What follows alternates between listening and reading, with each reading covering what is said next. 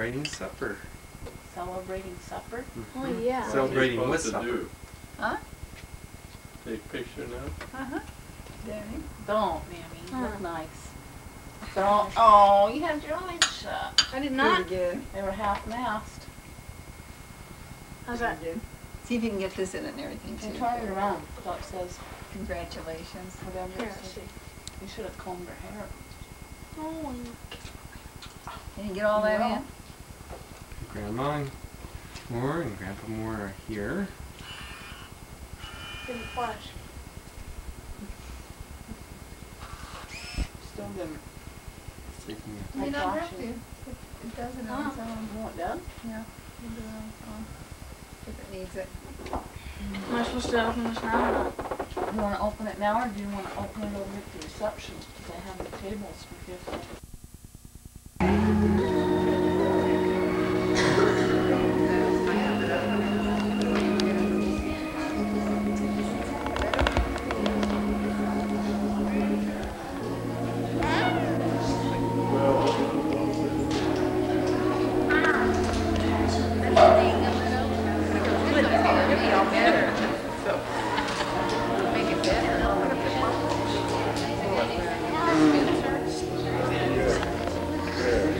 Glad to hear that. We'll be gone by then. Spencer, he's a nice picture.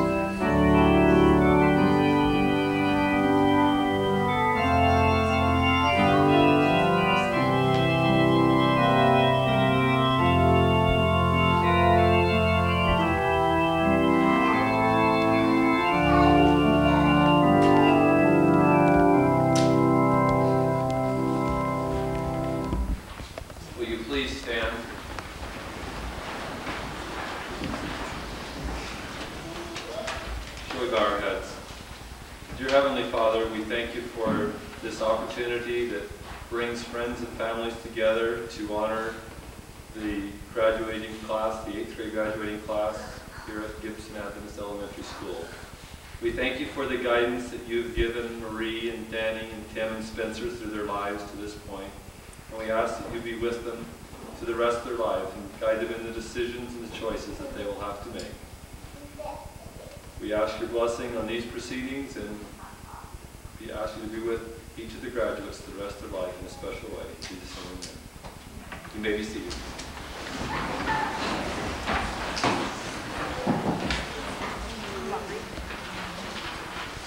We're happy to welcome you to our special event this evening, our graduating class of 1992 in the 8th grade.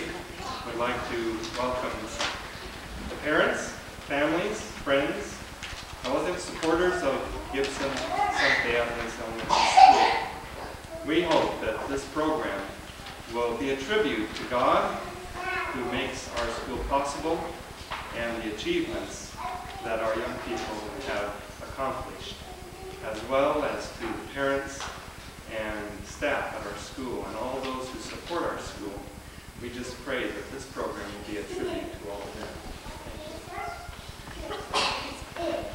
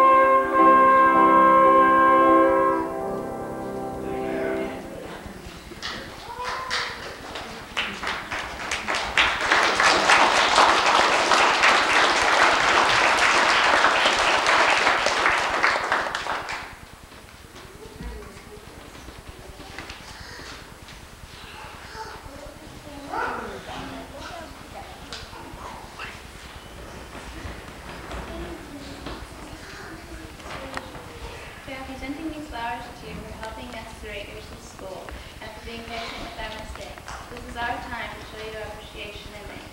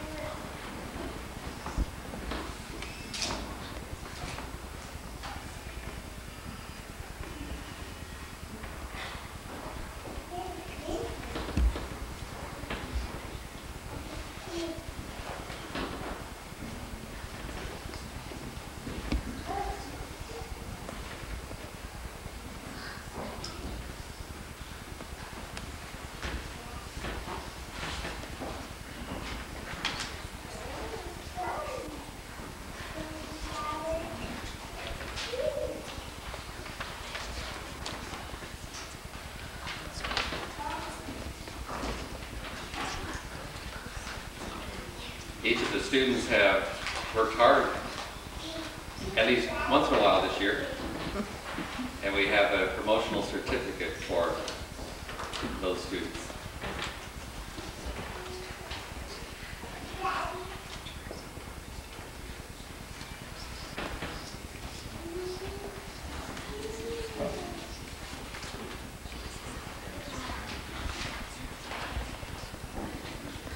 First one is for Tara Rufner. And Tara loves science, and he contributes so much to science and Bible class. He really knows his Bible.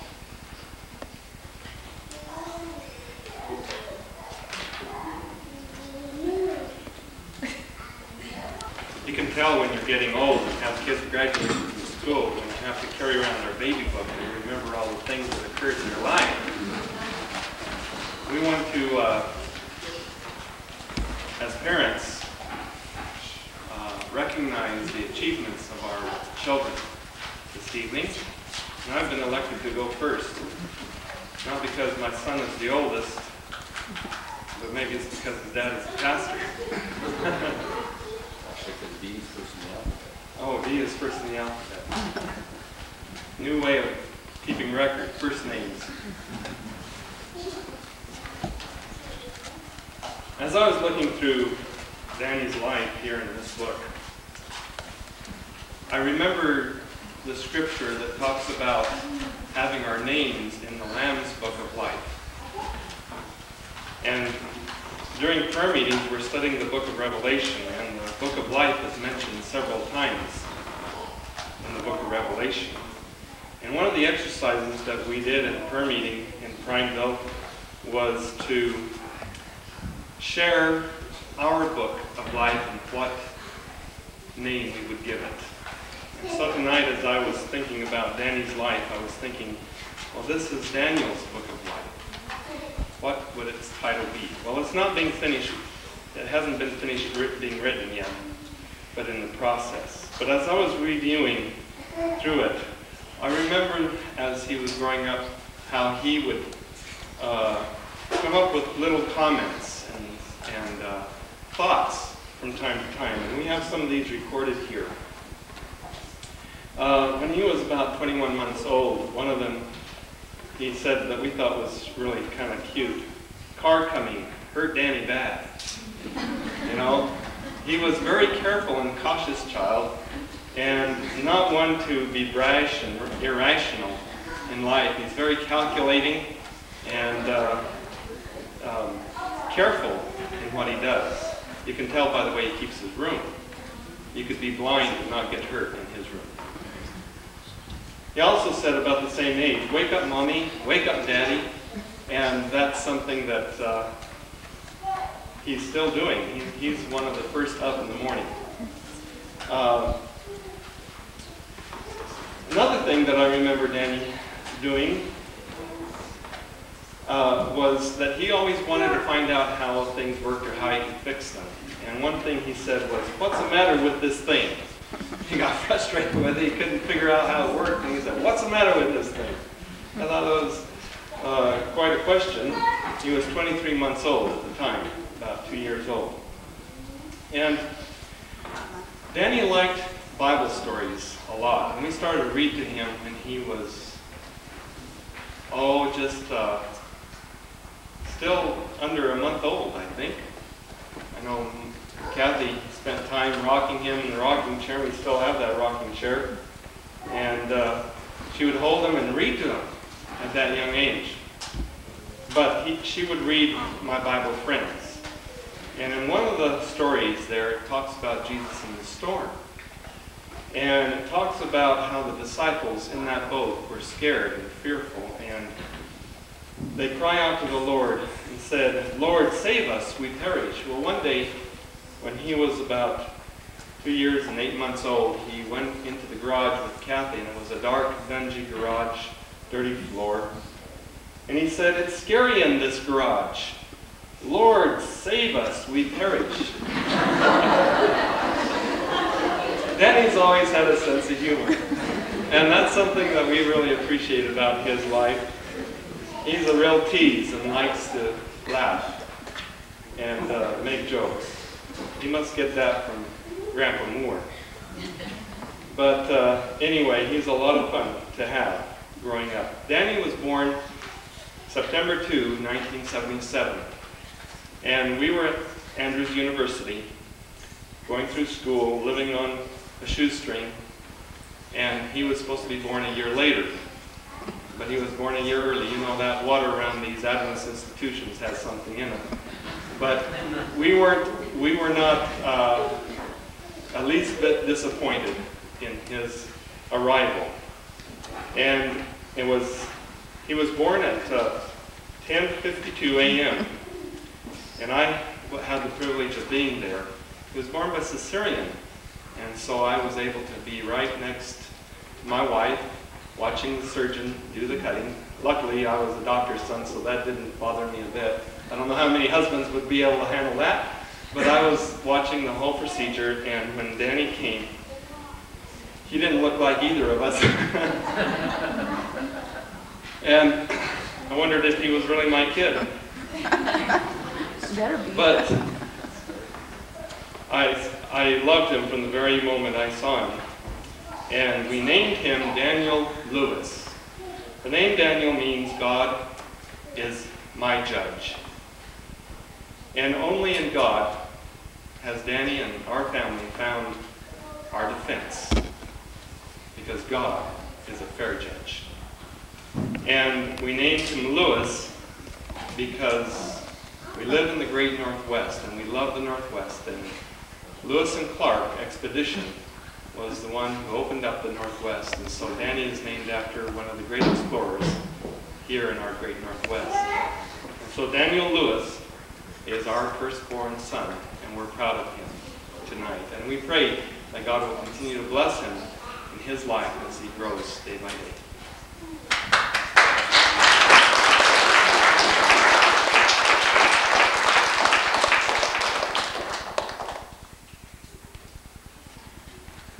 I think Ruth Petier is going to share about Maria now.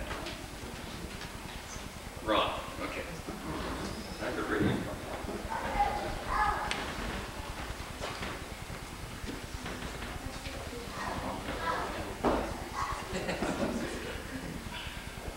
Well, Maria was born in the Dalles, 1976. In the evening, she was also a cesarean child. And I didn't get to be there for the operation. But I was standing outside the door when she was brought out. She had bluest eyes. That's changed.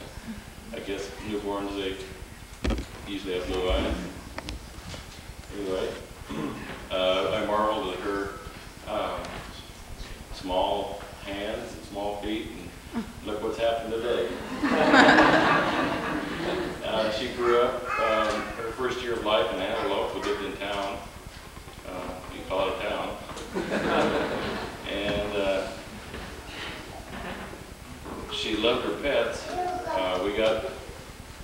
Redmond, I think, in a year later. And she had this dog that she was continually playing with, and she'd take a spoon out of the silverware drawer, and she'd put sand for that dog, and that dog would jump and do all kinds of acrobats. So she got pretty close to animals.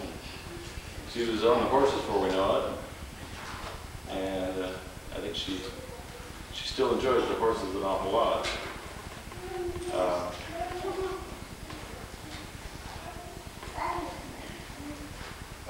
I'm pleased that she's graduated from 8th grade.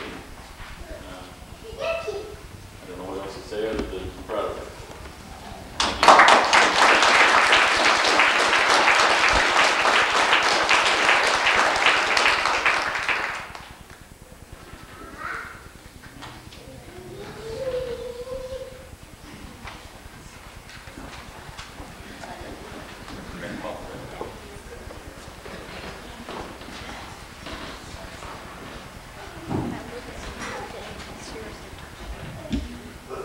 Chicken to come up here by myself.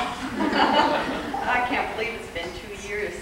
2 years ago with Stephanie, I was thinking, oh, I've got 2 years. It's a long time, and it went really fast. Spencer, he's been a real blessing. We were all pretty excited when we brought him home, except his sister. And she wanted us to take him back to the hospital and bring her a sister. But we've had a lot of fun with him. You talk about cute things kids come up with. Spencer and Michael Middlestetter were buds. And Spencer didn't have a lot of kids with him in school all the time. In fact, this year it's been really special for him because he's in 8th grade and there are 4 of them. I think this is the first year he's ever had more than himself in the same class. But oh, Tim was last year, that's right. And it's been really special for him. I remember his Grandpa Walters came over one weekend, and they went down to one of the car places to look at trucks. And Spencer has always loved trucks, or cars. He can spot them on the road and he knows what they are. But he was pretty little. He was only maybe 3 or 4. And he was so excited when he came home, he kept talking about these trucks. And we were going down the hill, and he was looking over, and you know, mothers, they're just kind of tuning out because Stephanie's chattering, Spencer's telling her. And pretty soon he said, Mom, look over there. That's where we saw the doily at. I said, doily? What are you talking about, Spencer? And he said, when Grandpa was here, we saw the doily. Well, it was the dually truck that they went and looked at. But he's always been pretty quiet. His sister does all the talking for him. He just teases now. And oh, I tell you, this year he's really missed his sister. When she comes home, it's a horrible thing to say, but it's almost a relief when she leaves because it's a constant, yeah. But they have fun. And I know he's missed her. And it'll only be another year, and he'll be going too. So it's been really special, and this has been a real blessing here with the school and the church.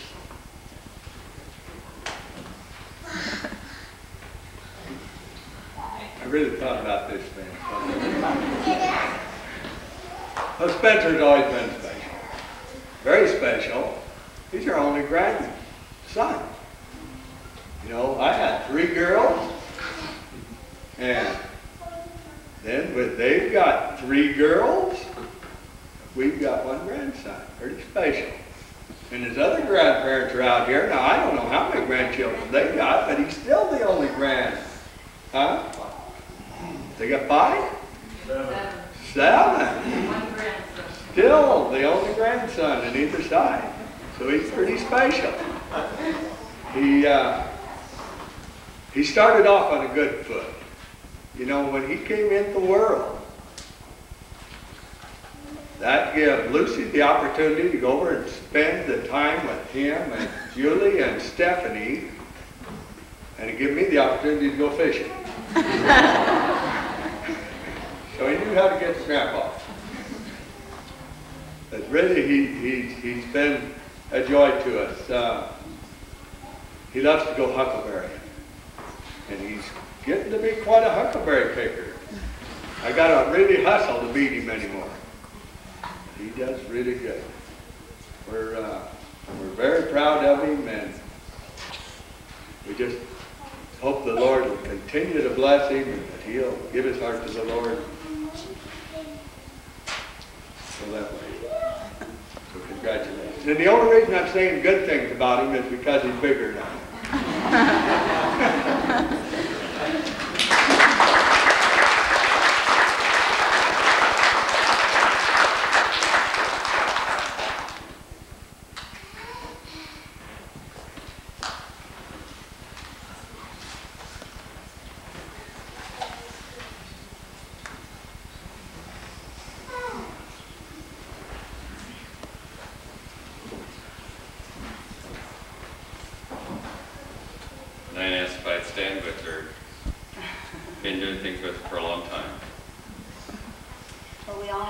Children, and we can't say one child is more special than the other, but each one is special in their different ways. And when Timothy came around, I can remember very clearly going to be checked, and I wasn't one that easily had children. It seems like we waited a long time for our first one, and we finally got our precious little Larry, and then 3 years later, I had the sneaky suspicion, so I went to the doctor, and I waited in the waiting room for the results. And I can remember the call coming in from the lab. I could hear the phone ringing.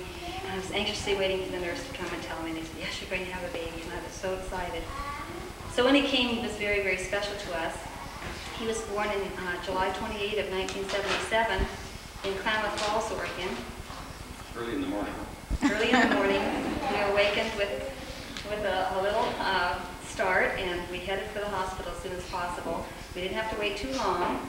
Although he did have a hard start because the cord was wrapped around his neck once or twice, and the doctor had to do some turning and some finagling to get him to be born properly. And but they got him to cry, and so he was okay from the start. I can remember having him in the bed with me. It was, even as old as I am, they were allowing rooming in at that time. It was fairly new at that time. So he got to be in the room with me. And I can remember when he was just so tiny saying, Timothy, you and I are going to go to heaven together someday. And I still want that very much. Well, when we took him home, his 3-year-old brother, of course, had to inspect all of his hands and fingers. And he was a little different from his other brother because his other brother came up with a bonus toe on each foot. And he only had 5 on each foot, so he was a little different from his brother.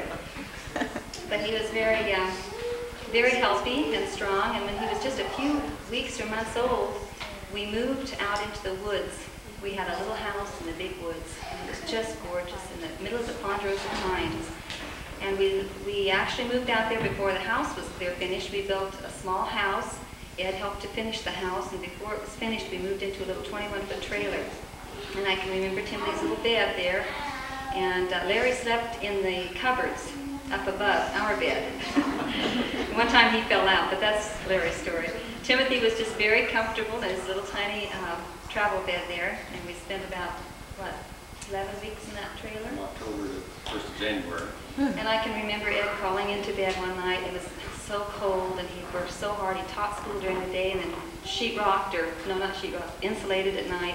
He called and he says, I don't know if this is worth it. And we found out it was, because when Timothy grew up, we had a very beautiful, peaceful place for the children. And I can remember sitting in the dining area and looking out behind our house was just woods. It was just so pretty, and I can remember seeing Timothy and Larry walking hand in hand amongst the trees and the rocks. And it was just so peaceful and so beautiful. We enjoyed it there very much, and that's where Timothy learned how to ride a bike. He was a pretty avid sportsman from the first, had good balance and good coordination. And he rode that little bike in gravel. We had no pavement. He just learned in gravel and dirt, and he didn't know any difference, so he got along just fine. There was something that was very special about our place there, too. It was not a fancy home, but it was just a really comfortable place. And we had a place out in the front that had kind of a pile of rocks, and we thought, well, let's make this into an altar. And so we would go out there, and the children would go and look for a rock. First we would pray. We would kneel at this little altar, and we'd have a little prayer, and each one would pray. And then we'd go around, and we'd look for another rock. Everybody had to find a rock. and then we put it on top of this pile of rocks and made it a little bit taller and a little bit taller. To this day, I wish we could go back and visit that place and see if the altars still remain, because it was a very special spot to us. We lived there in the woods for about 5 years, and then we thought, well, let's go to a place where we can grow something. Klamath Falls is so cold, and the winters last forever. Other than sagebrush and juniper trees. Yes. And so we decided to move, but our house never sold. We thought, well, we'll leave that in the hands of the Lord, and we moved. We went to Coquille, and we spent 1 year there. We moved on Timothy's 5th birthday, and we can remember carting a cake with us. Yes. Not even being unpacked. We got there tired, and we had to have a little birthday My celebration. former 8th grade students had made it, and I think she burnt the frosting, but we had fun. We were too tired by then, having traveled all that way with our stuff with us. We had birthday anyway. I forgot one thing about before we moved. I'm going to throw it in anyway. Children sometimes can do things at the worst, most opportune times. And he and Larry one time just about made me exasperated beyond words when we were living out in the woods with so much dirt around. Kind of like here, so much dirt. And it was just minutes before sundown. And I tried to have the house clean and, you know, rushing around with these little kids. And they were playing outside. And I went out to check on them, and they were handfuls of dirt. Just, it was all over in their hair. But this is not the right time. So we had to stop everything, bathe them, and start over again. But anyway, back to Coquille. We lived for 1 school year there, and the wetness didn't agree with Ed's health, so we had to move. But while we were there, we had a really neat opportunity to stay in a doctor's home. He was gone for the year, and we had this humongous house that we lived in. Humongous. They played hide and go seek there and hid all over the place. It was so fun to play hide and go seek. It was probably a 3,000 square foot house. Flew the airplanes off the balcony. And one went around the corner and landed in a cake one time, an airplane from the top. To this day, they might have airplanes up in the rafters in that house.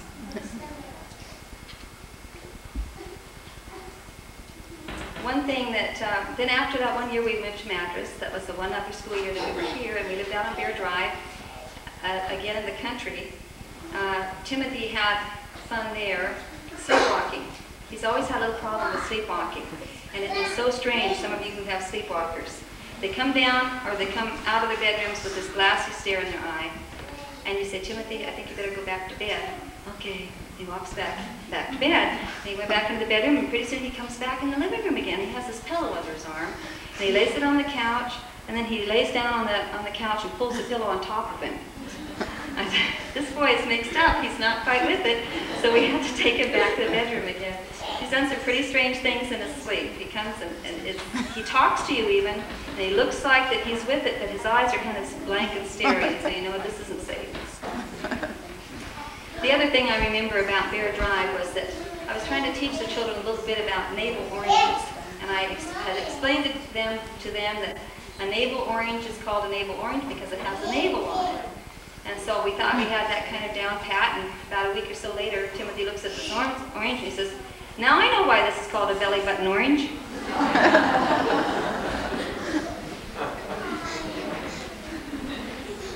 Then we moved it back to Klamath Falls. Because our house never sold, we went back to Klamath, and at that point, at his 7th birthday, we remember being very special because he was born on the 7th month of the year. His birthday was on the 7th day of the week on Sabbath. What were the other 7s, Dan? He was born in 1977 originally. And being a Sabbath, we went on a family drive that day. It was the most special Sabbath for his 7th birthday. There was a beautiful rainbow and a storm and hail and everything. It was such a neat time that we could remember with him. Then he started school when he was 8. His first teacher wasn't one of his parents, but it wasn't too long until he had his mom for a teacher. And he's had the fortunate experience of having his dad for 4 years now. He had you for 3? 2. He had me for 2. 2. Okay, I've got to get everything straight. He has to follow in footsteps of us. I had my dad for 7 years as a teacher, and my mom for 3. And then I had my dad again when I was working on his master's program. I hope that doesn't happen to Tim. He was in school, and of course, you know, had to be a good student. Either that or he'd hear about it when he got home. And once in a while, We just give him that special look, like, I don't need to take that from you, you belong to me. And that wasn't very fair. but he survived. As he's grown, he enjoys mechanical things. He enjoys his music and his clarinet. He does occasionally like to listen to a laser game. Even last night. And he enjoys playing basketball himself. When we were living in Klamath Falls, had a series of evangelistic meetings, and he was baptized at the end of that series. And the pastor who baptized him had the same middle name as he does, the name of Edwin. You might know where he got that one. I'm done. Are you done? We're done. We should. We just feel very, very pleased that we have children, period, that Timothy's just been extra special to our hearts, and we're just thankful that he's been able to get this far, and we wish the very, very best for him.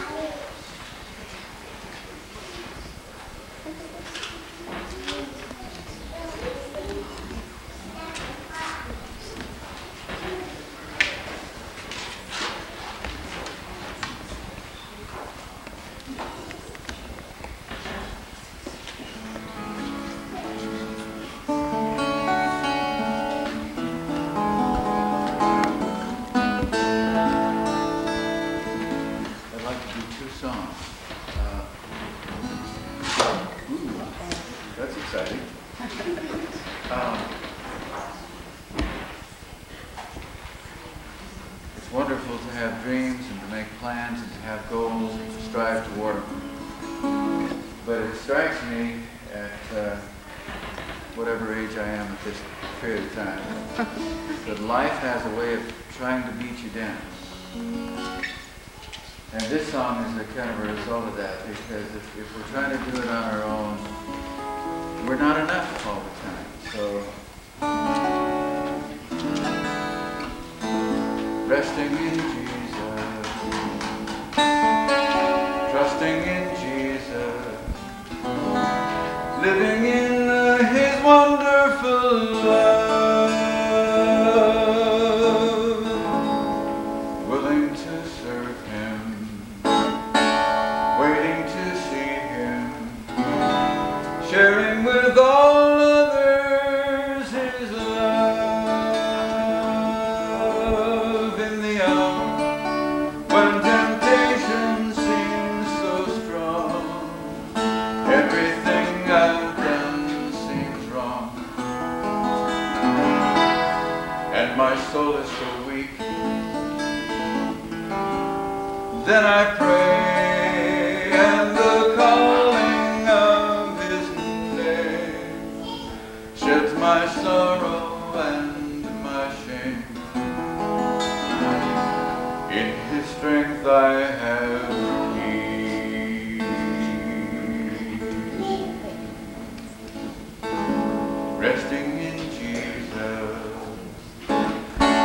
trusting in Jesus, living in His wonderful love, willing to serve Him, waiting to see Him, sharing with all others His love. When the world seems too much for me to bear, when my heart is filled with care, and my strength is so small,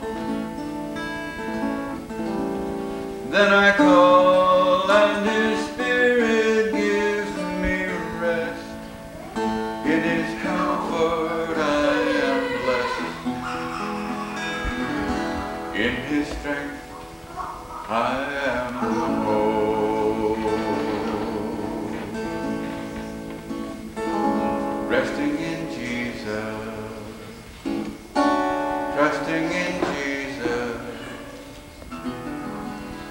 living in his wonderful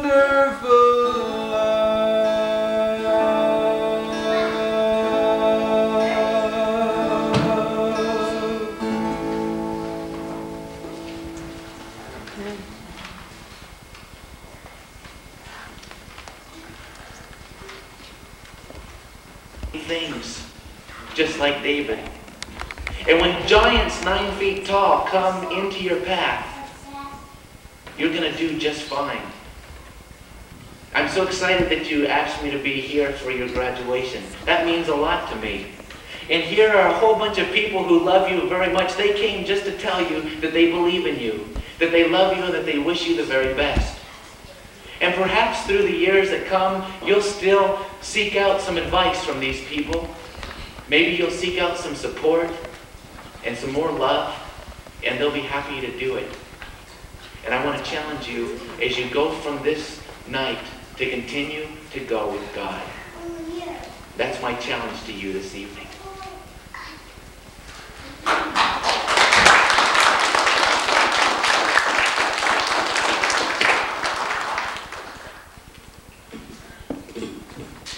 Doug, we appreciate you coming and giving our graduation talk tonight. And we'll try to strive toward the goals that you've set for us. And we want to do all we can to live for the Lord. And we hope that we can help people that are discouraged or in need for any reason.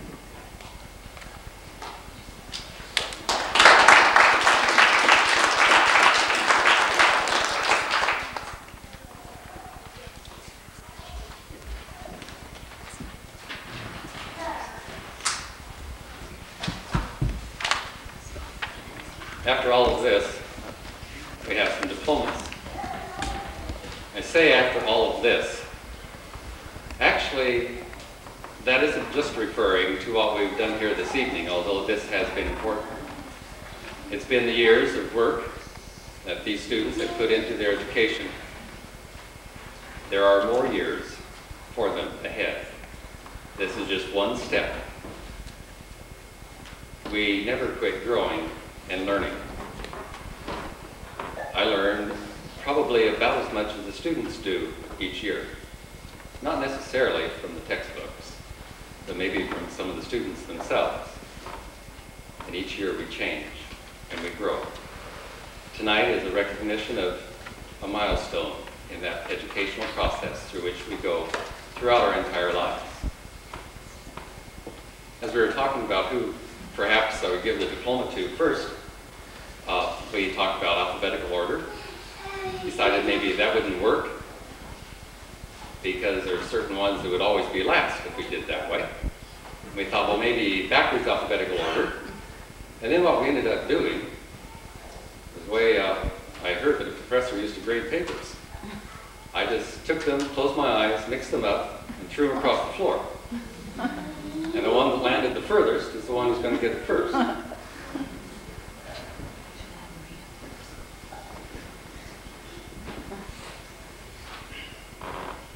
As long as someone didn't switch the staff. Announcing the beginning of America 2000, our comprehensive strategy to achieve excellence in our nation's schools.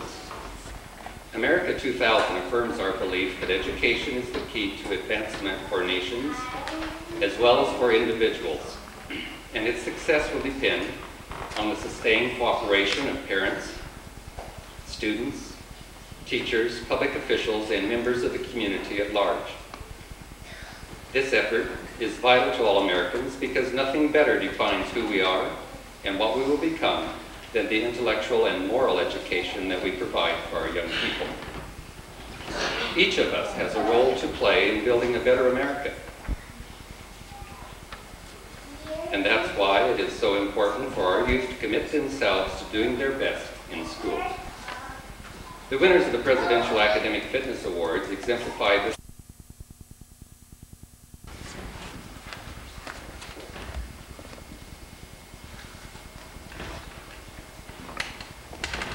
I'm going to be playing for you. If my people will pray. It's taken from 2 Chronicles 7:14. And I want you to hear the words that, part of the words I'd like you to hear. If God is speaking to all of you, If my people, which are called by my name, will humble themselves and pray, then will I hear from heaven. Hi, Danny. Jump. There's Tim. Where's Stevie? There's Stevie. We're at Crater Lake. As you can see, there's a beautiful lake.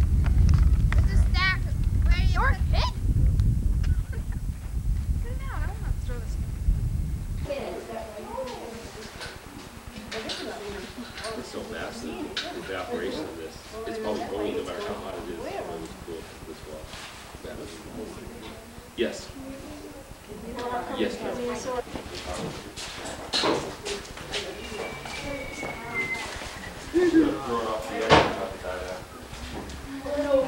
What are you guys looking at? Look! Somebody was dumb enough to throw an apricot and it landed right there. Ooh.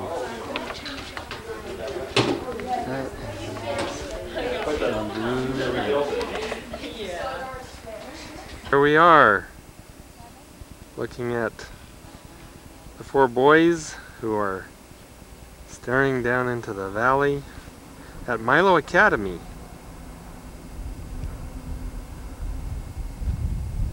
And there's the campus. You can see the boys' dorm on the lower right-hand corner. Gym just north of that. And then the cafeteria. And girls' dorm at the top of the picture. And to the side, the church. And then the administration building. And then right there, industrial arts.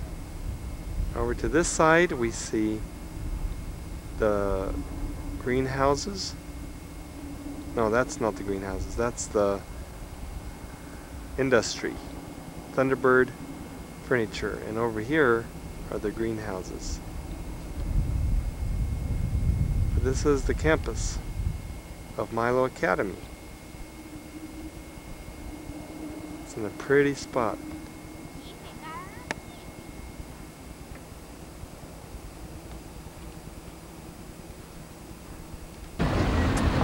Behind Milo Academy, we're headed towards the academy right now. From the spot that we were up on top of the mountain at, we're looking down on top of Milo Academy. It's a pretty country over here, and it's nice to live here when the weather's cool. It can be awful humid and muggy. I guess that's enough. This is the bridge over the Umpqua River. Back onto the highway. We will turn right here towards the academy, going back towards Madras, actually. Traveling east here.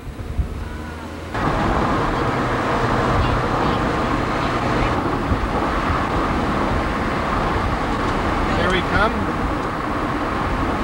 There the sign says, Milo, Adventist Academy. Yay, we're here. Oh my, we've never been here before. Here's Milo Adventist.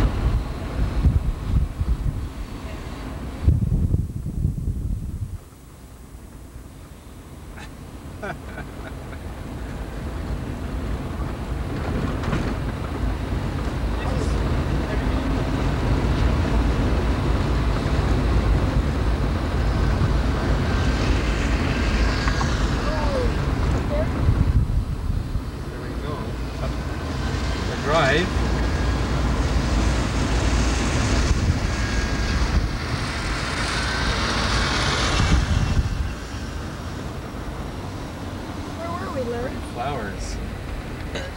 There's Larry's 3 cars. Yes, they're beautiful. Yes. There's the Valiant, Mom and Dad, look. That's what it looks like. I'll take more pictures of it for you. Isn't it beautiful? Take a look at its teeth. Doesn't even need the dentist.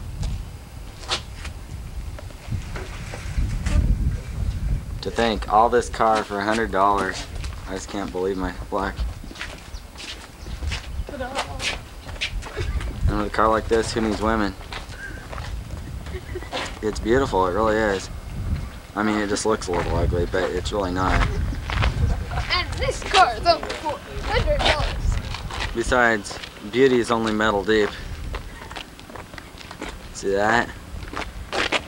Got hurt. But I didn't do it. How do you open this? There's where you put the gas. See, it has hubcaps too. Now we're gonna go inside. So watch my hand. The doorknob works. Mom, you like my upholstery? It looks nice, I know.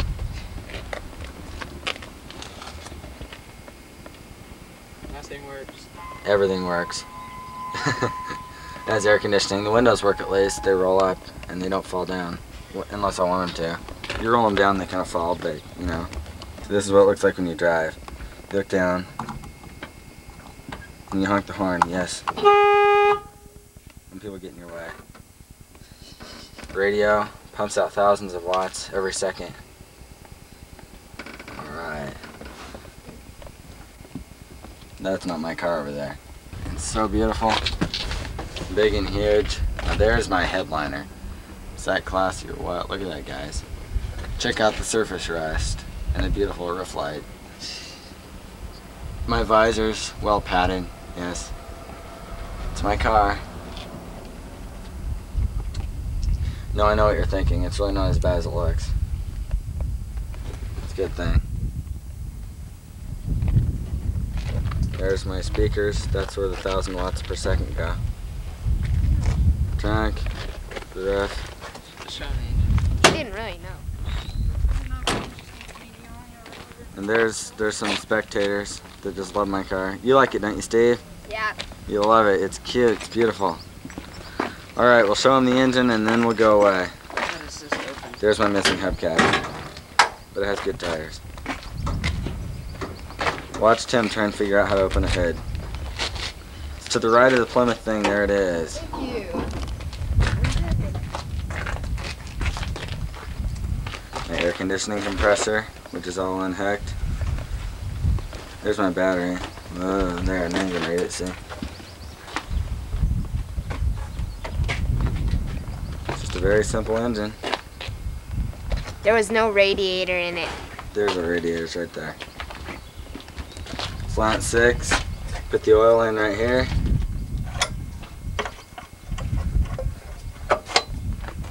All 6 spark plugs lined up along the side there with the distributor, the alternator. Should be easy enough for somebody like me to work on. It's not even in bad shape. Anyway, I'll see you later, and I love you, and I'll see you some year when I get done working. There's the flag flying over Central Milo campus. The center of the campus. Girls' dorm over there. And gymnasium and cafeteria to the north of it.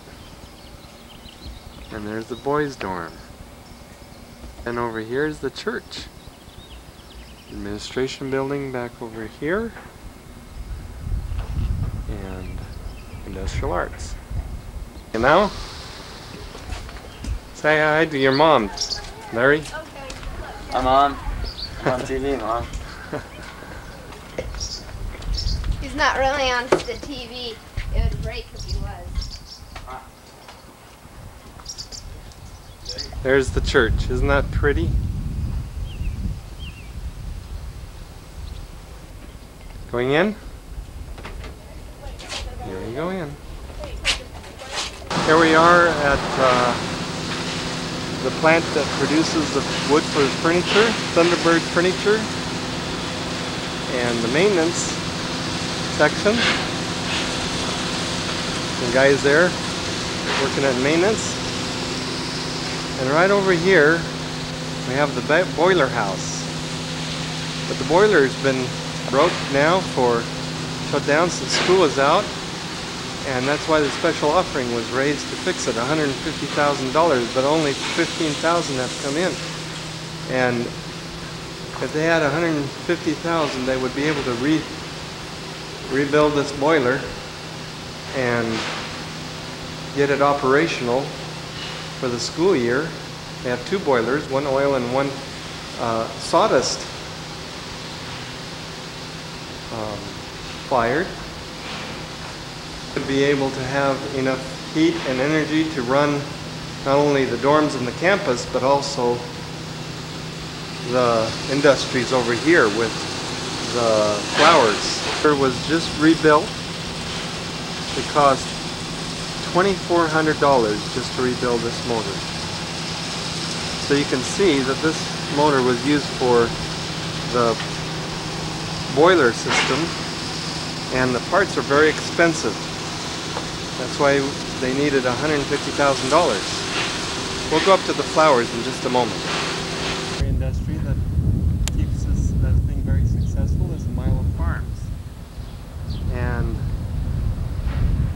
Milo Farms runs a nursery, greenhouse, and orchard here at Days Creek, Oregon. And they're the landscaping, the front of the area where the greenhouses are. They're remodeling a lot of this area. As you can see, the construction going on here, where the offices will be, and the front of the facility. And inside, we will go and see some of the operation inside. You guys hard at work? It's her and Jennifer Artigas. Hard at work, huh? Yeah. What's this? Excuse me.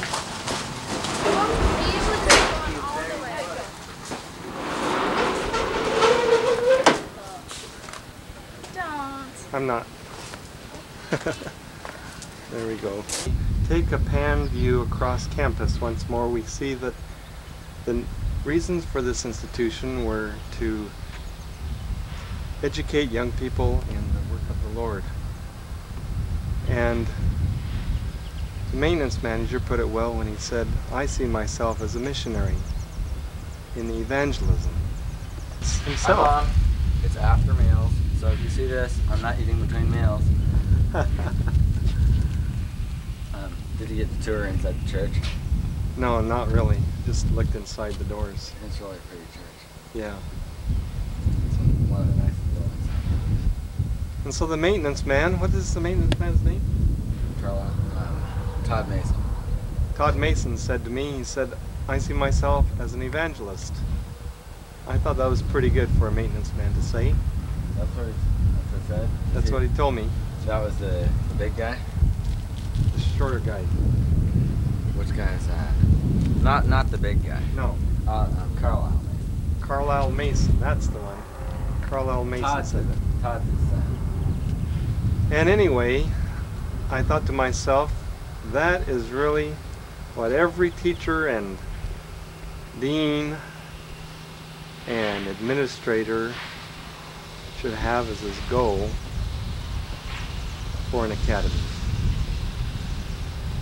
And we need to make that same kind of commitment as constituents in supporting our young people.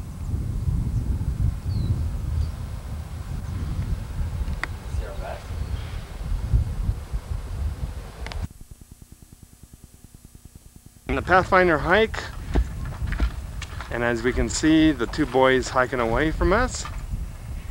Bye, Jason. Hi. Let's see here. There's Michael. How are you doing on your hikes, guys? Bye. Good. And there come the rest of the crew.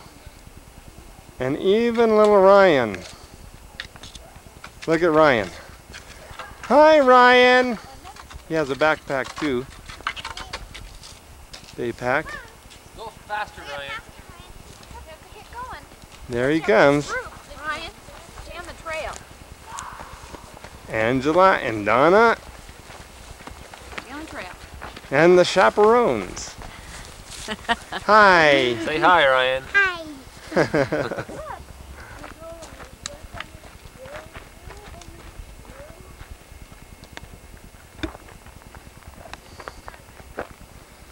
There's the back trail.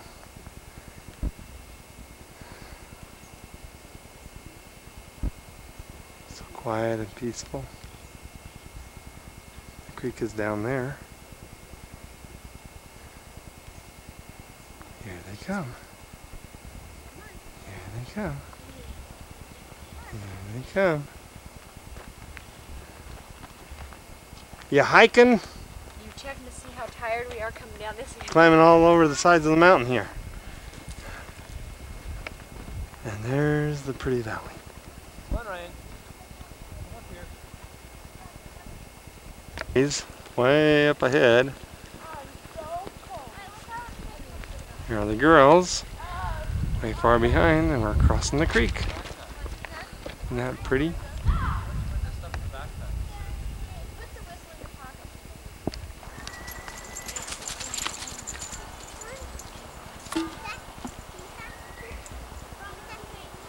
Here's Britt taking his snooze after lunch. These are all our leftovers all over the place. We're taking a little break. We had a little service. And we're resting until we go hiking again. It's all of our stuff, gear, paraphernalia, whatever. The boys are up on the hillside way up there. And the girls are on this other hillside way up there. There you can see them. So the girls are on one side, boys on the other. Can you imagine that? Here comes Donna. Hi, Donna! Kylie. And way up behind there somewhere. See the other girls? They're hiding behind that tree. And there are the boys up there. Michael makes 5 boys on the side of the mountain.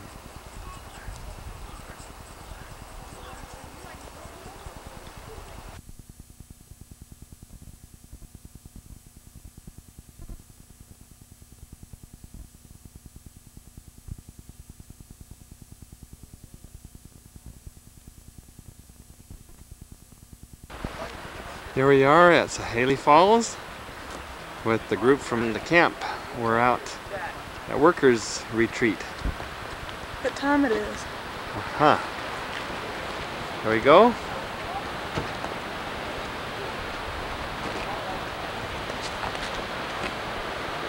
Come on.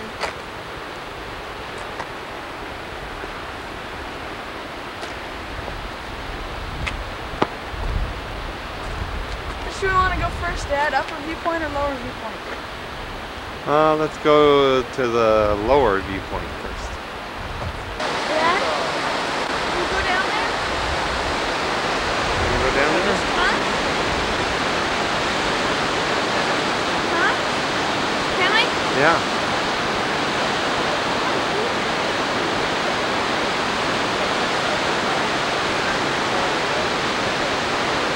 This is Sahaley Falls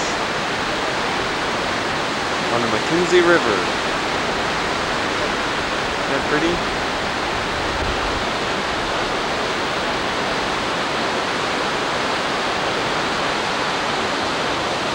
Those are the boys.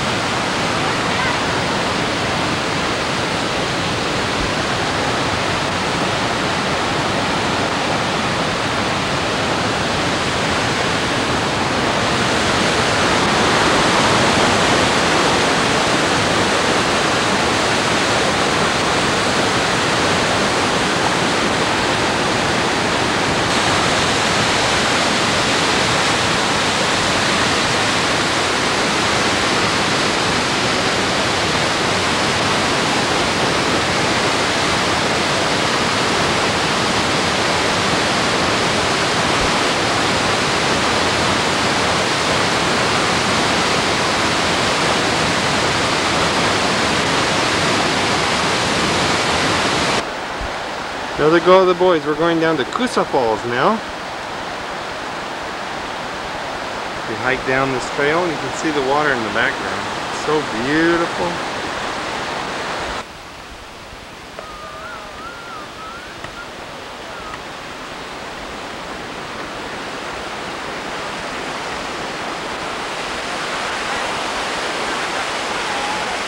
Here we go.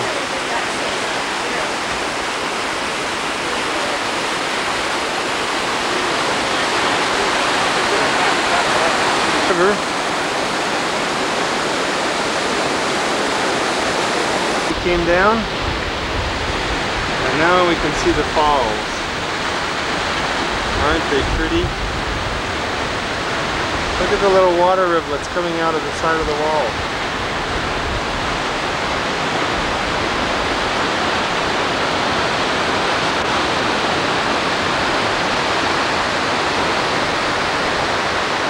There goes the river.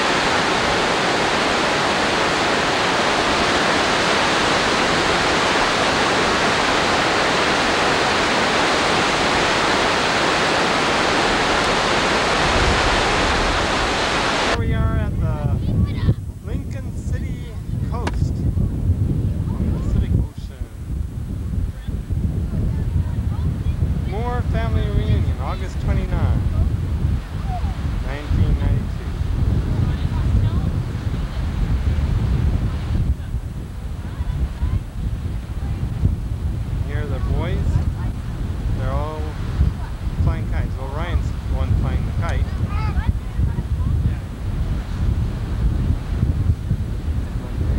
There's baby Emily digging in the sand. Uncle Mike, Daniel, there's Trisha, and we're living right at the top up there in that house with the windows looking out over the sea. Stephen and Uncle David and their little boy Jake fixing the kite.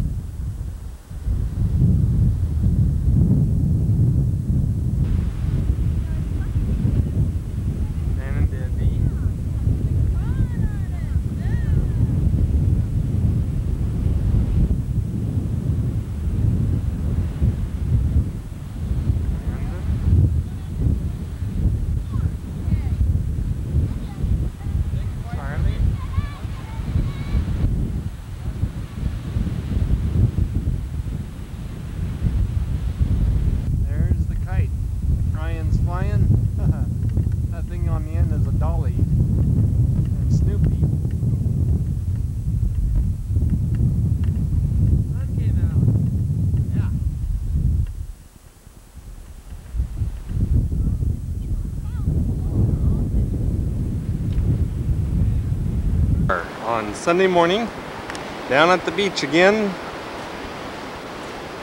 to discover who is the best castle builder. That's our house up there. That's where we're staying. And it's not gonna be us if we don't get going.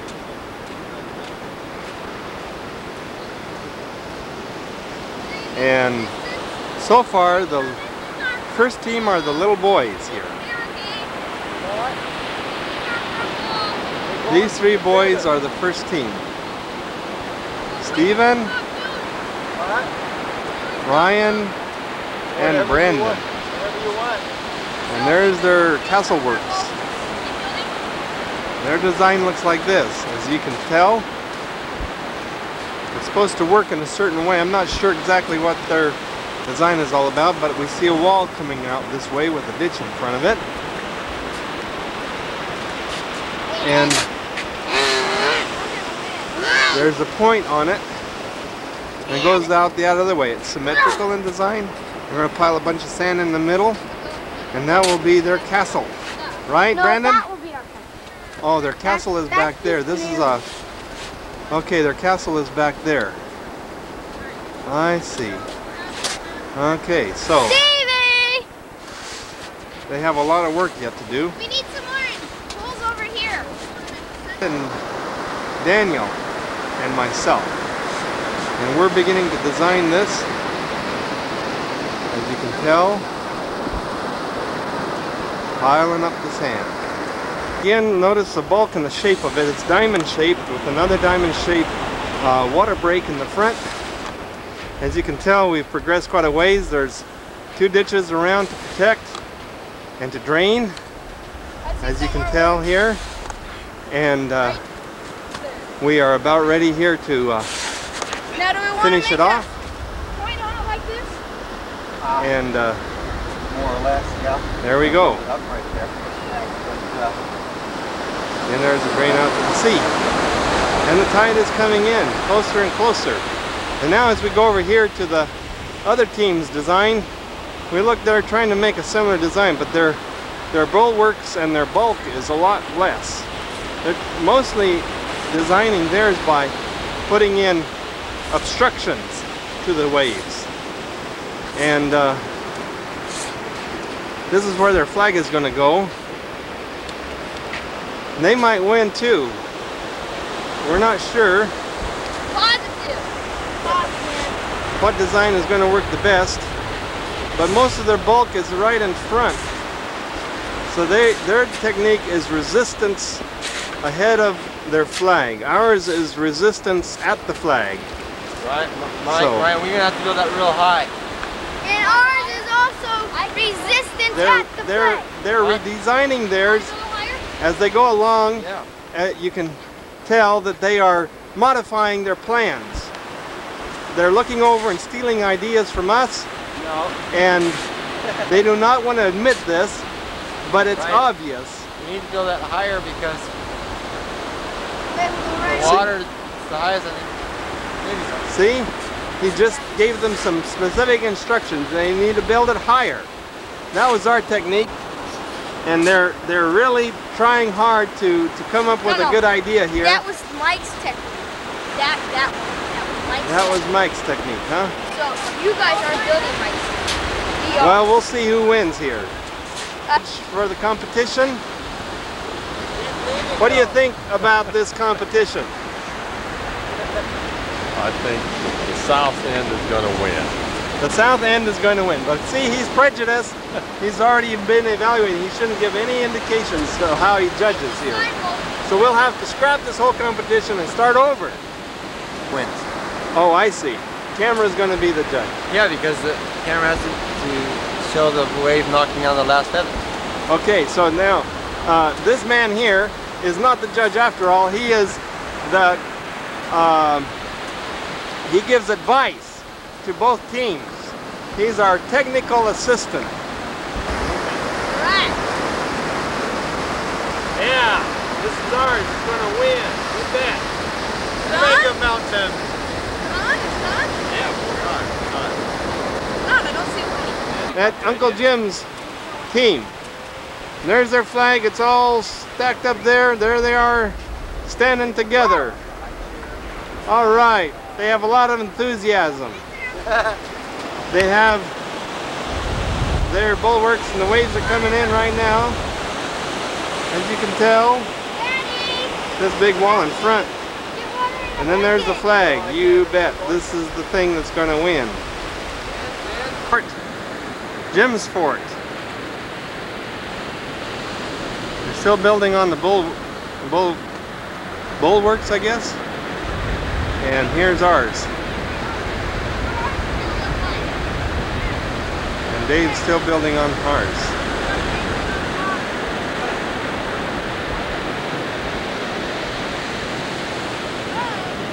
There's the beach and the rocks, and the tide is coming in. starting trouble. Boy. There's our mini bulwark. I'm gonna say every other wave is Here gonna it comes. hit the fortress thing. The waves are coming in. That one didn't. See, and it divides it, and the water flows around and out.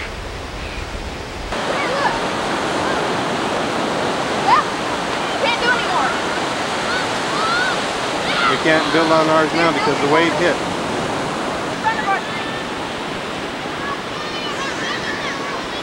Here it is.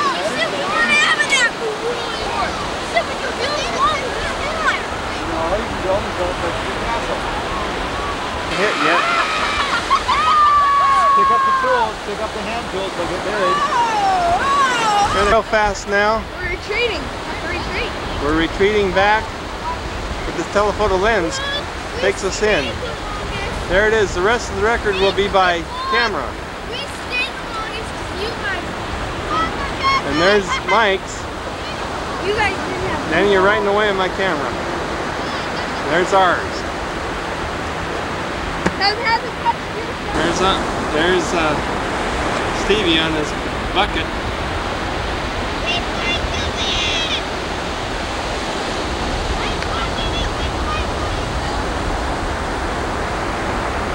There he is.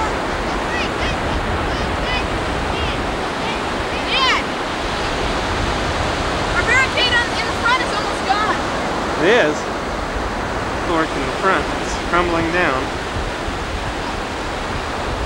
The thing is coming in. Still standing. We can see. Uncle Mike standing guard.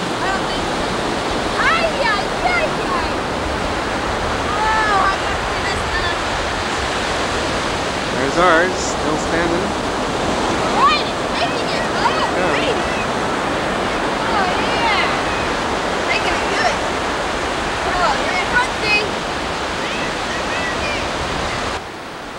Look at that, theirs is getting washed really well. Theirs might collapse before ours does. What? Theirs might collapse before ours does.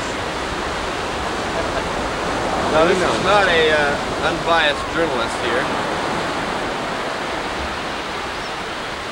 Well, tell me, expert, what do you think the prospects are for each of these castles? Well, I hate to say this, but I think the one in the middle probably has the best chance. It's the sheer design. Doesn't matter the height, we'll take care of that problem. Next, this one will go next, and it has a very similar design. Because it has that special breakout in front. The other one, well, guys, fate will tell us. Here goes. Uh-oh. Go back out, here comes the wave. Way out there at sea is standing the sentinel, Stephen Moor, all by himself on that bucket, guarding his castle. And the sea is coming in and washing out each granule of sand into the sea. And there's Mike standing over his little creation, and there stands all alone the castle of David Wyman's team and Danny's team. And there's the lonely flag feather waiting to win. And the sea washes in and washes out, but the channels around it do guide the waters away from the sand pile.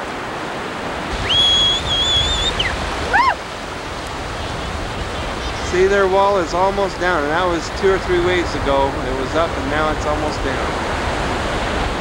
Their flag is going to fall first, I think.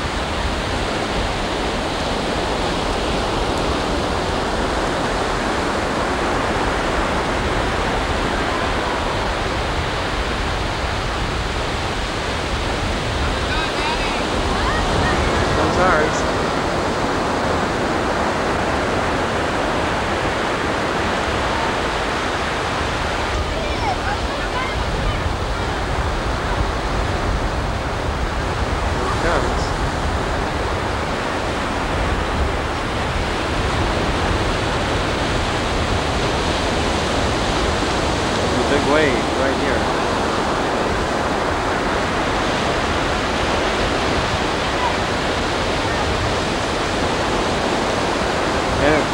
Ours is holding up pretty good. Now it's down to the battle of the big guys.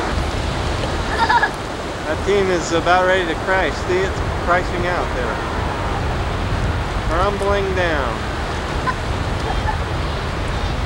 Crumbling down.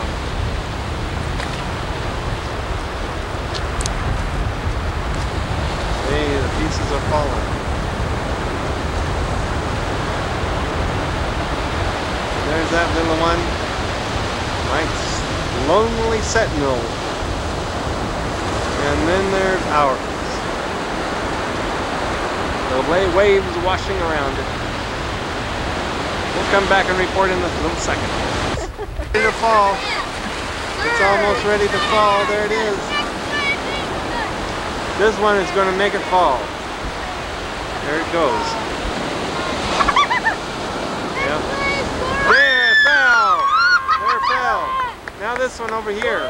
Let's see when that one falls. Second place. Yeah, we're in second place. We're in second place. We're in second place. At least I'm not. But at least. Baby. Oh, I see. I'm gonna go back. Look at that's all shallow up to there. Yeah.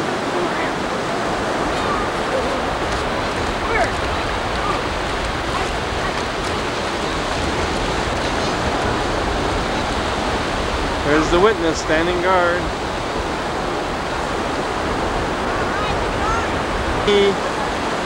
This team's is a lot bulkier and bigger. That one is washed away almost, and that one is crashing. It is crumbling down to the ground. There's only a little bit left, and it's crashing now. There it goes. Well, no, it's still standing. Here comes another one. There it goes. There it goes. There it goes. It's leaning. It's leaning. It's going to go right now. There it goes. There it goes. All right, one more wave will do it. Yeah.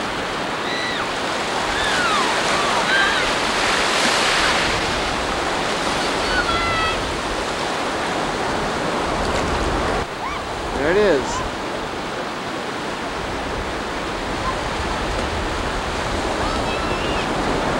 One last wave. It's gonna crash. Here it comes.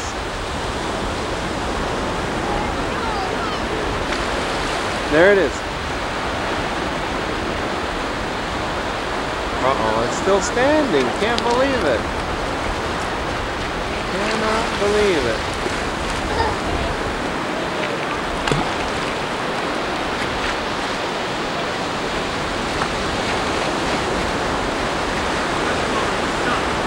This one is standing up nice and tall compared to that one right over there, which is about ready to give in and cave in and give up.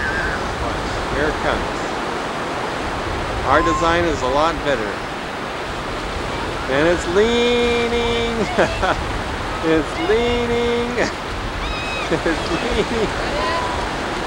I can't believe it. It's leaning. It's leaning.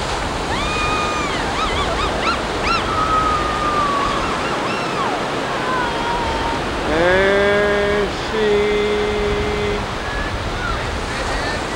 goes. There, it's leaning over. Leaning still. It's leaning still. It's hard to see that feather.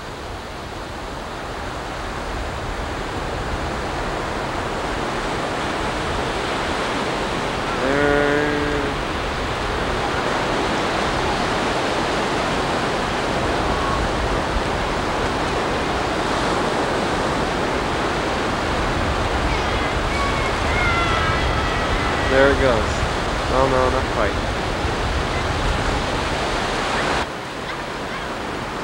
There it is. And it falls over. Boy, it's just hanging on there. It's hanging on there. There it's hanging on and it crashes. And it's dead, it's dead. See it hanging over? That big wave hit it and it's dead. It is dead. Sit. Squat.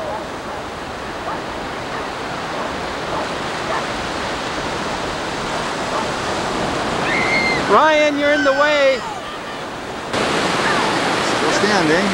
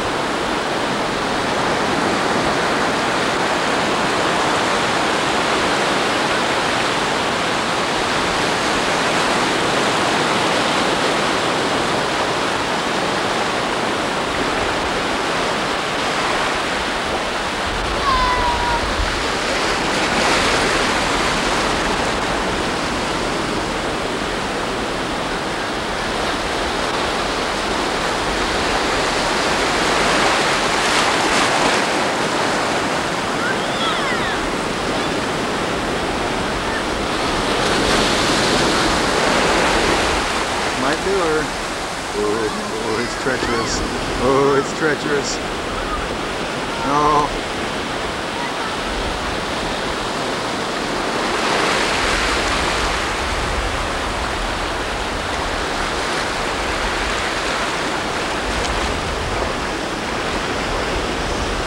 Poor feather. Right in the crack. Right up, David! Can't even see theirs!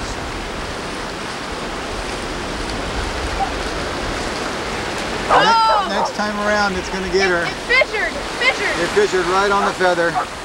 So it's going to go anytime now. And look at there. She can't even see it. Yeah, I panned that a little bit ago. It's going to go anytime. Oh, these two are going to combine.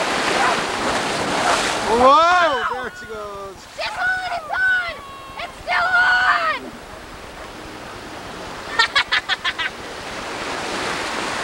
Ah, yes, dead meat.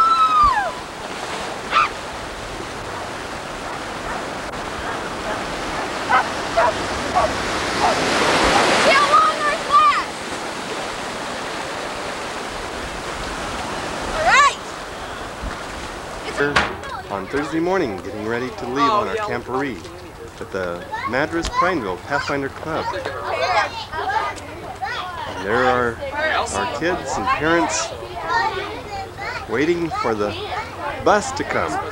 There's the U-Haul trailer that is going to be pulled behind this vehicle. Clayton Warman is in charge of that. Behind the trailer is my pickup truck. There's an extra luggage. And Ben Moor is driving that. The bus coming up the road. We gotta pull in here for everyone. This is the vehicle that everyone is looking forward to riding in as we head out to the camporee. Hey, come on.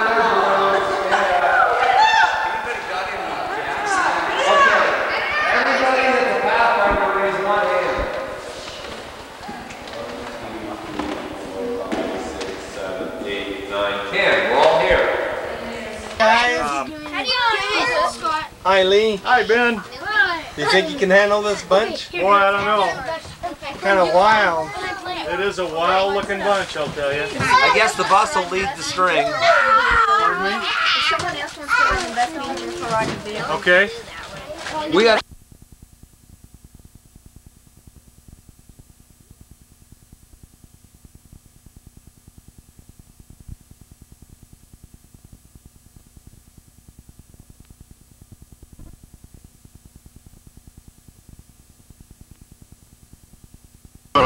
Yeah, here we are, right along to the bus. There we go. Here we go.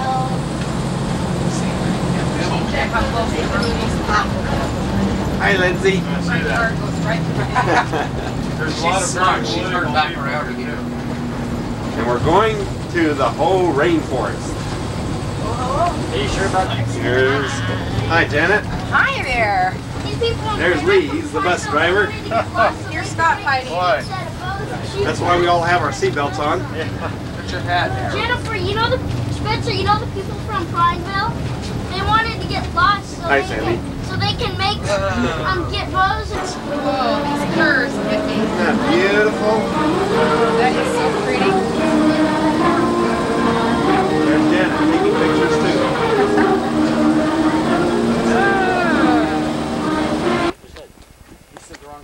There's David. Hi. And there's Danny. There's Spencer. And there's Timothy. The guy is looking through. All right. We're on the Hall of Mosses trail. Big trees. Look at those big trees. Spencer looking at that tree. Oh. Let's get out of here. They're singing the Wiener Mans. Of the log. And then over here there's a tree that split, two trees in one. There it splits there. Goes on up. And there's the moss man himself. That just burped.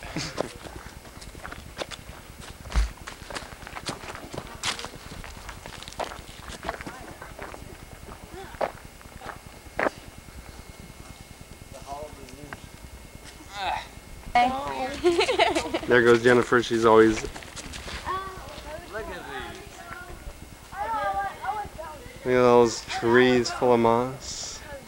Pastor, don't you think there could be cougars around here? Oh no. How am I going to get down? I'll go go down before you go down. Oh boy. There's no rescue team to come after you either. Dad, What? look at all this. I know, isn't that pretty? Where's Spencer and David? Do they Here keep they going? come.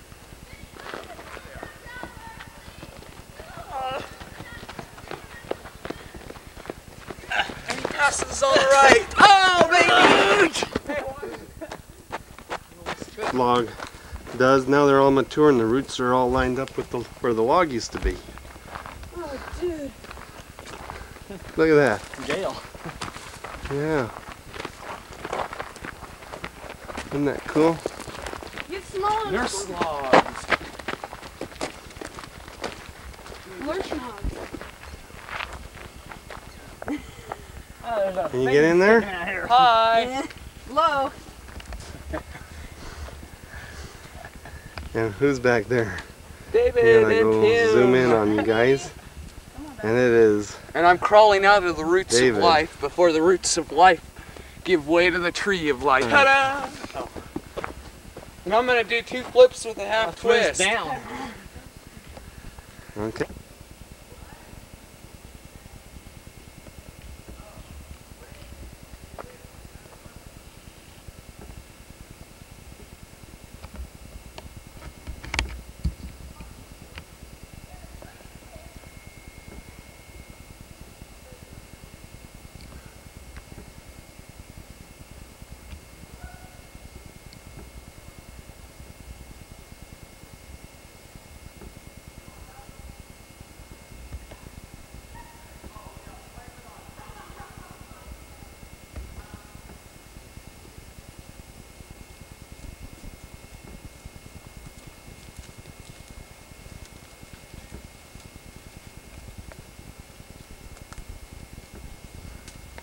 Did you film him?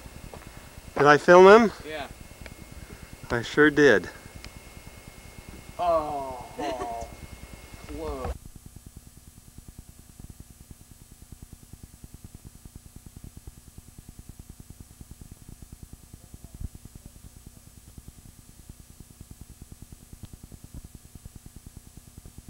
Only guard, prepare to close the colors.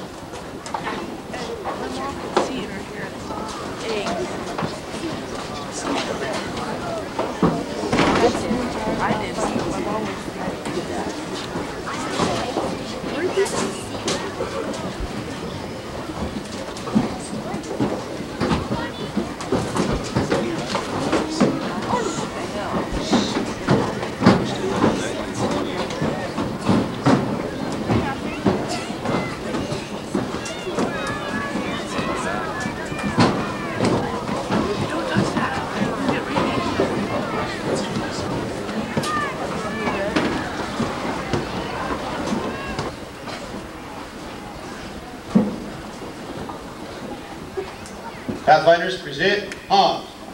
Close the colors.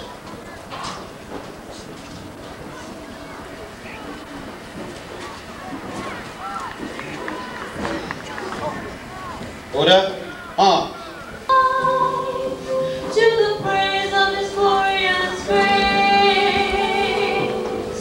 may the God of our Lord, the Almighty Father, give you wisdom and peace, His comforting spirit, that you may know His hope, that you may know His riches, that you may know His mighty strength.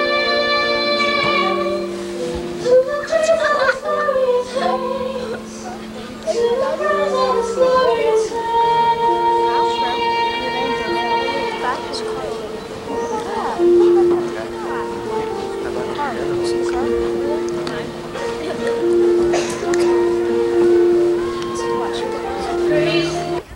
Here we are on Hurricane Ridge looking northeast. Better than Austin, I think. We're high up. How about, would you like for me to walk up this thing backwards? We're looking northwest on the other side of this little ridge, Hurricane Ridge. tell. Just take the whole summer off. When I turn 16, get my car.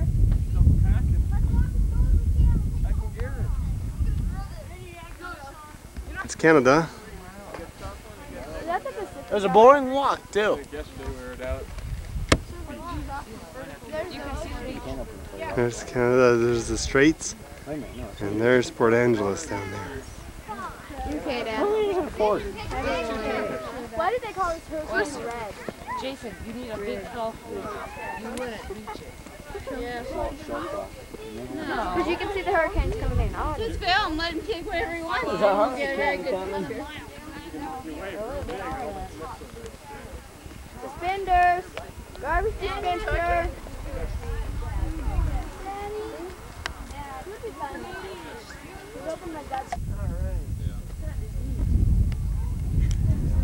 Now what are we doing? The fog is moving in. Why is it coming in here? Because the wind's bringing it in. Yeah, it blows it in, it's gonna fog us up. Yep. That's where we're going to go. Well, where else are we going? Let's see, where else did I want to go? I wanted to go. Where else are we gonna go instead of this place? I don't know. Maybe we're going to...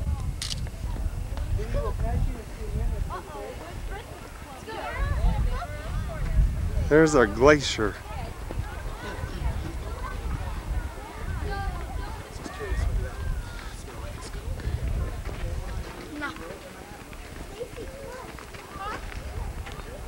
There's a fire put down here.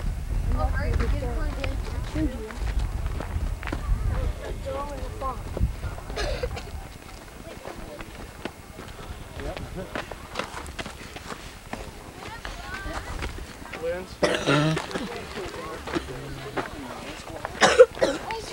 Right there. Don't move. Because otherwise you're going to fall off that cliff over there and die. Those rocks are slippery down there, Anastasia. Let's go catch up with the rest of them. Here we are. What do you see way over there? Here's Mount. Oh. Some glaciers, huh? You're panning too fast. There's a glacier over Panning too right fast. Yeah.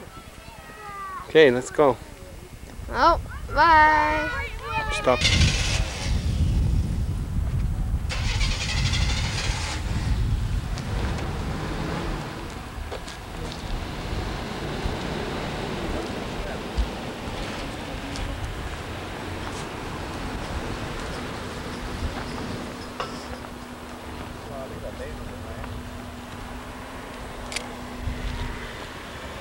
Dad, can I take a picture? Dad, can I?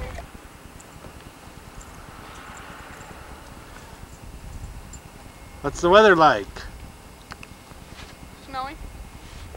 How much snow do we have? I have to go get a ruler, but About 4 or 5 inches. at least. This fun? Yeah, we've got that run up clear up to the road. Let me see you do it. We even got a pile of snow up on. You like the snow? Huh? You like the snow? There's Dan.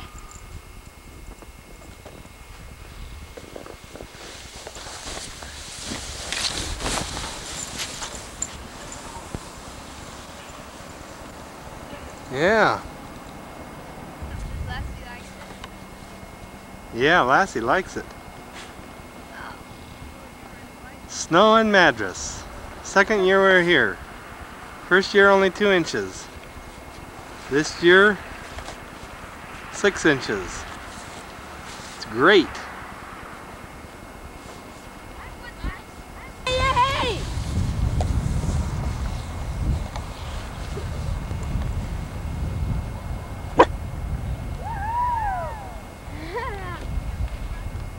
Baby, I got to the bank. Warren, I can dodge you. Go Stevie. Turn! Oh, wait! Oh,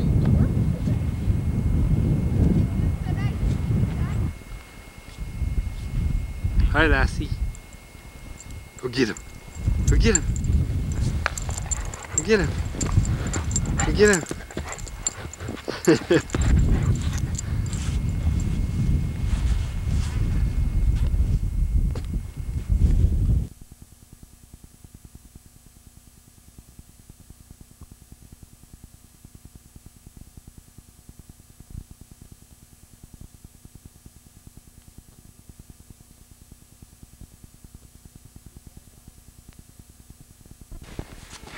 What are we doing here? We're sledding. Did you just wipe out? Not wiped out once. Of course I wiped out. What do you think I did? Yeah. Hey Tim, you mind if I use one of yours? What? One. Well, I think I'll take Stevie's example. I think he hasn't wiped out yet, so. Ready? Well, here thou goes. Comes Tim. Oh, Nelly! And he pulls out of it. Goes Angela on her tummy. I'm gonna go down the first one.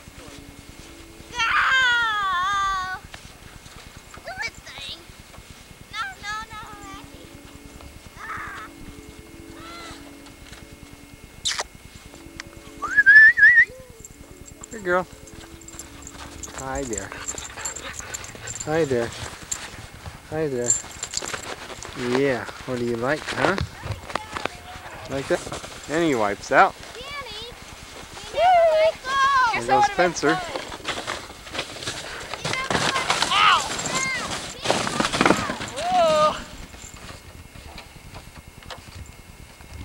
Hello, Danny.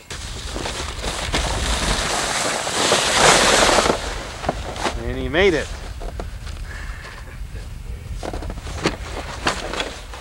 We need to have a race.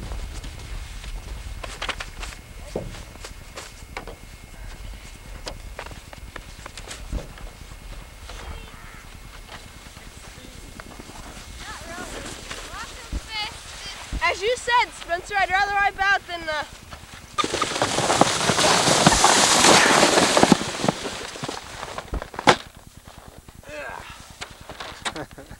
That was a wild ride. Oh, yeah, right. Yeah, right.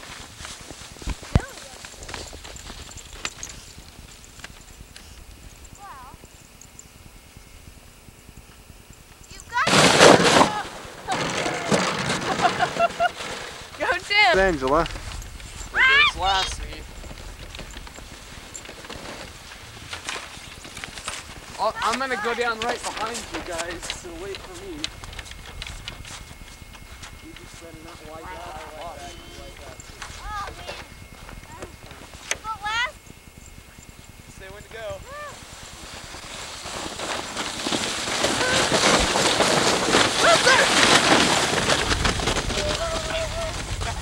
Ow, that one hurt.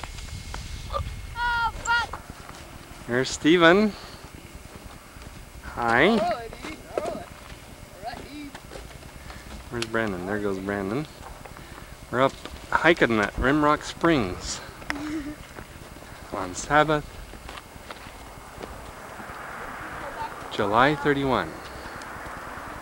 There's the mountain.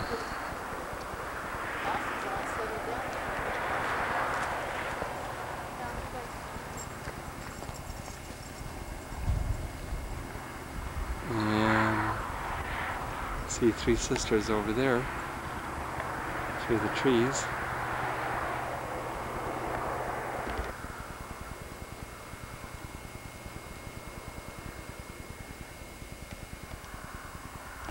Ah, look at this snake. Brandon, Ryan, and Stevie almost got bit by it. I was closest. Rattler. Ew. It had a mouse in it, Ben, or something. Mouse? Poor guy, we stole his dinner. And his life. And his. That shows how many years old it was. You count the numbers. Okay, go wash your hands in the water. At the beach. And we are Camping at Honeyman, August 9, 1993. With Karen. Where did she go? Oh, there she is. And our kids, and then Angela. There's Angela. Angela and Steven and Kim, Danny, and Tim is over there. There's Kim. And there's Danny. There's Angela. Grandpa. We're all at the beach. The two sisters.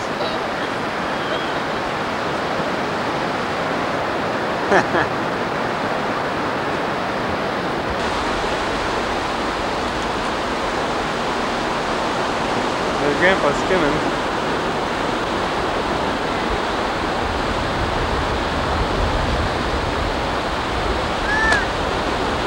Hi, Angela.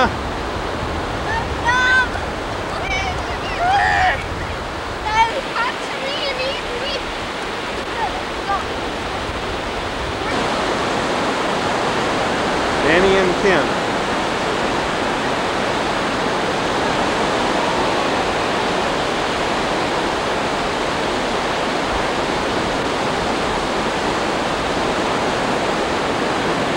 Jumping waves.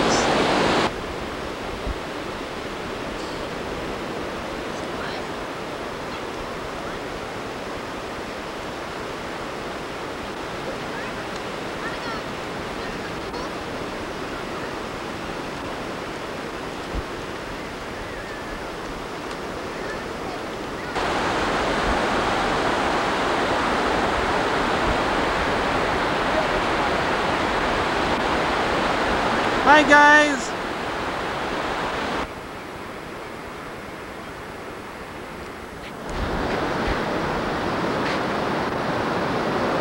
Then he's going to throw this frisbee. Or a real frisbee.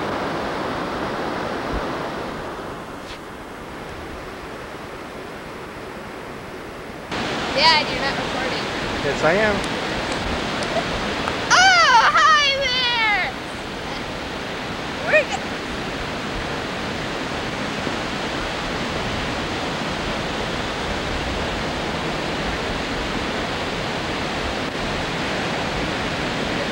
I don't hear any sound. Yay! We'll start over. And you tell us who wins. Where are you going? Okay? I think Angela's won so far. You can't grab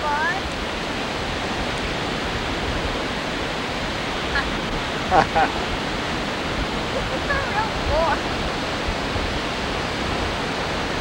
Push her over, Stevie.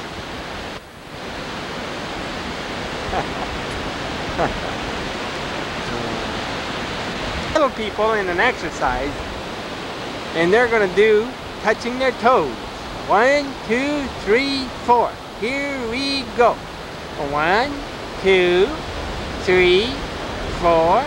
1, 2, 3, 4. Very good. Okay, now, children, let's see you do some of your fancy sit-ups. Here we go. 1, 2, 3, 4.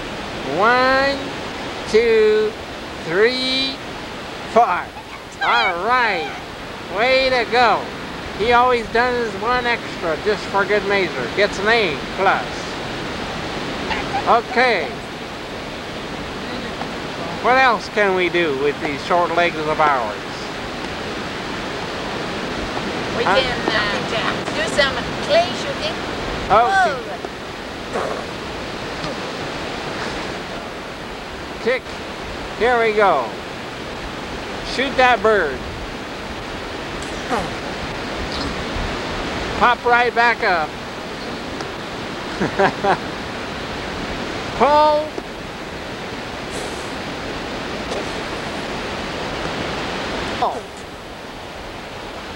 Up. Pull. Pull!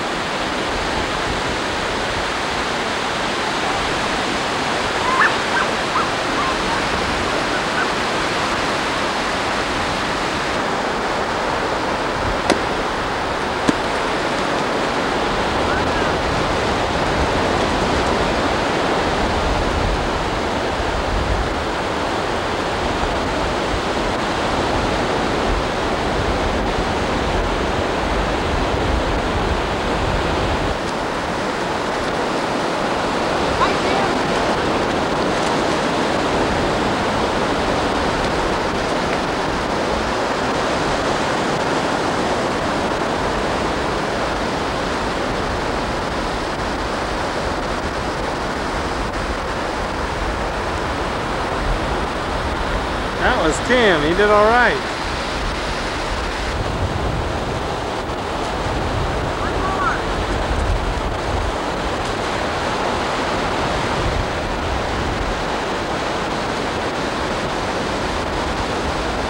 Angela running through the puddles.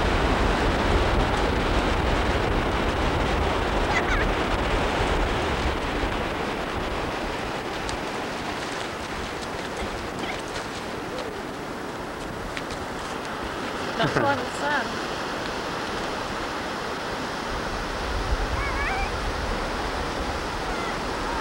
Okay, stop.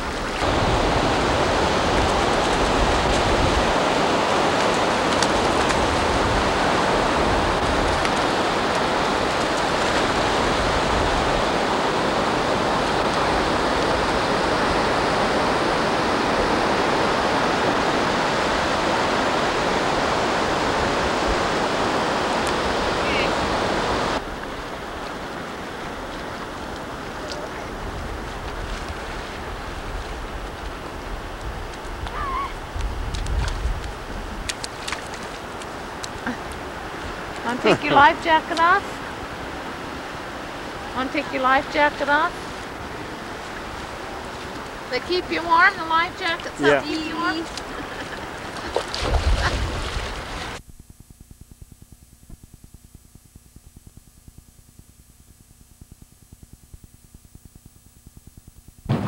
Oh, he puts it up! Yeah, and his scarf! For two.